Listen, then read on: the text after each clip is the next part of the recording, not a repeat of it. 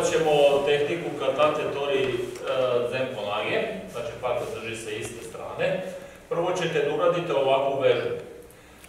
Pošto partnerov tok ide u udar, znači zamotava se oko moje ruke, ući ćete ovako i palcem i korenom vašeg palca ćete da ispratite tok kroz njegov palac, ostali prsti rade ovo. I pomerite, dok to radite, pomerite prednju nogu korak unazad. Odavde, ovo. Morate tako lepo to da uradite da on može da drži, da ne kidate vašu ruku iz partnerove ruke. I kada partner krene, vaša noga krene. Probajte. To uradite, u ovom položaju uhvatite partnerovu ruku ovako.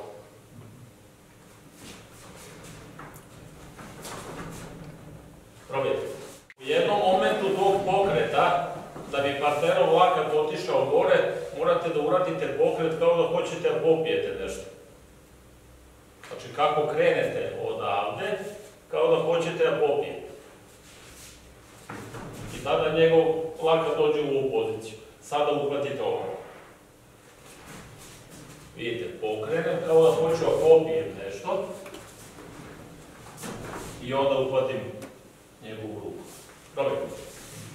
Druga ruka u isto vreme ide ovako duž njega, pa tamo. Pošto je njegovo usmerenje tamo, ova ruka ide ovako, pa tamo. Tako da u krajnjoj poziciji stojite ovako. Još jednom. Ne idem u njega, pa onda tamo, nego idem ovako. U smeru njegovog toka. I sve zadržim gore. Probajte. Ne vidim što je taj pokret rukom toliko problematičan. Ovo je kao da hoću da uradim ovo. Držao sam mač ovako i hoću da uradim ovo. To je taj pokret rukom. Idem korak nazad i dižem mač iznad sebe. Ovaj pokret ovom rukom je kao ova ruka koja drži mač, tako da ja kad ovo dignem iznad sebe, ovo ide ovako tamo.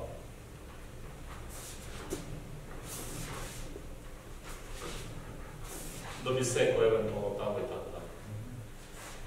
Ova ruka ovako, ova ruka ovako.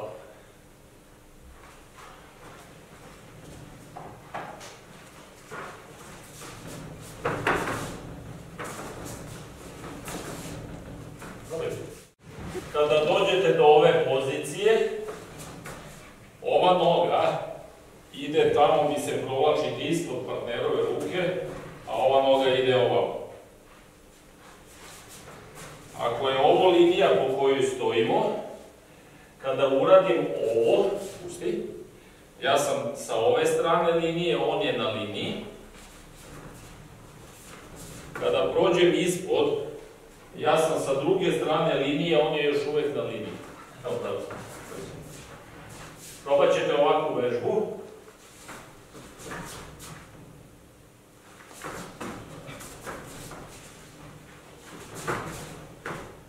Probajte. Ako sam stajao ovako, idem tamo, korak, mogu krenem i samo ovom nogom, možete da krenete i ovom nogom ako vam treba da napravite prostor. Ako krećete ovom, onda je ovako, ovako, na drugu stranu linije ovako i ovako. Sve vreme vodim partnera da ide ovako. Ne idem ka njemu. Ili, ako je ovako, onda je ova noga ovako, a ova ovako. Nema ovoga. Vidite, sad sam se vratio nazad. Ovo je besmislica. Zašto je besmislica? Ja kad budem trebao da ga bacim, a uradim ovo, on će samo da se sagnje, će da se okrene i tako nešto, a meni treba prostor tamo da ga bacim. Njegov tok se vraća ka meni, a ja moram da ga vodim tamo.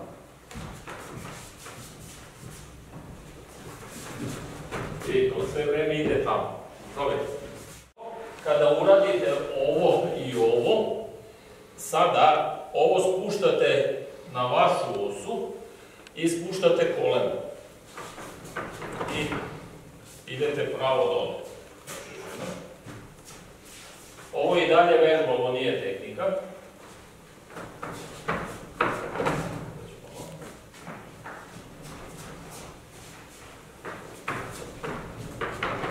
Probajte. To je još uvek vežba da nije tehnika, zato što ako uradite ovako, okrenete se i to, on će da vas prođe, pa nećete stići da ga bacite. Još jednom. Ako uradimo ovako, i sad on je već prošao, ne mogu da ga bacim. Moram da ga bacim pre nego što se okrenem. Sad, u ovom položaju, dok je on meni ovde, ja moram da ga bacim. Jer vidite, još jednom. Ako me prođe, više ne mogu da ga bacim.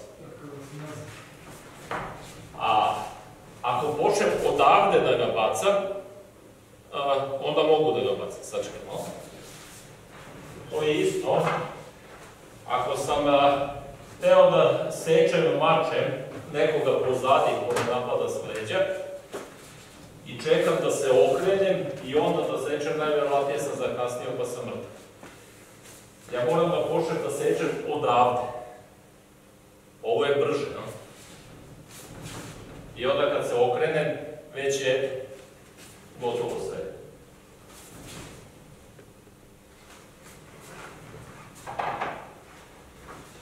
Tako da morate da bacite partnera dok stojite ovako.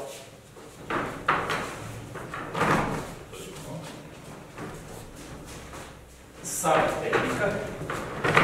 Probajte. Da bacite partnera. Nemojte na kraju da uradite ovo. Zato što ga onda ispravite kao dasku i on onda padne bez veze. Vidite, to tako izgleda, ovo baš i nije nešto.